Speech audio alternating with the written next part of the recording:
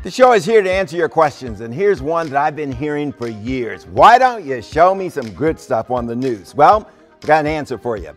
How about every night we celebrate the people who make this town great? We'll shout them out by area code. And tonight we're going to go to 703, and that's where you're going to find Tom Moorehead, the first African-American in the entire country to be awarded a Rolls-Royce dealership, and that's just the beginning. Tom Moorehead has a big heart, and he's never forgotten how he got his start.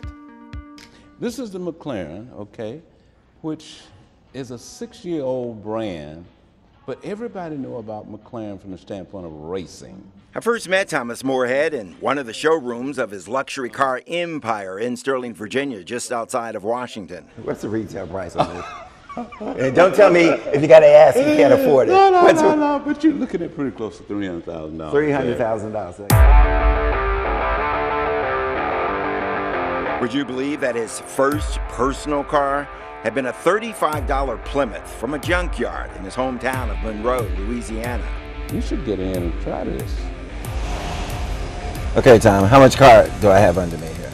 What's this worth? Actually, this car is worth about $380,000.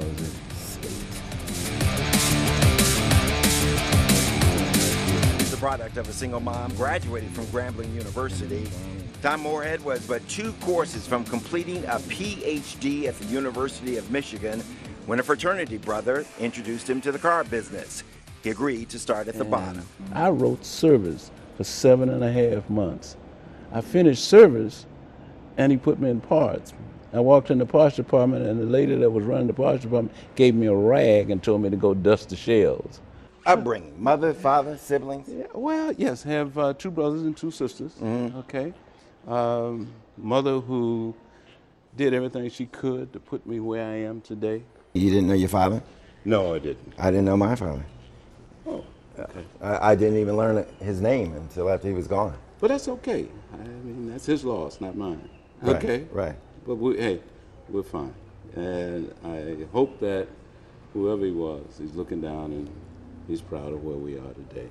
He says with all his wealth comes a lot of responsibility of giving back. We have decided as a group to give one of your members a car.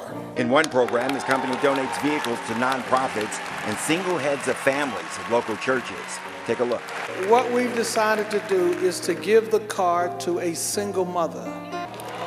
Marilyn Lacey.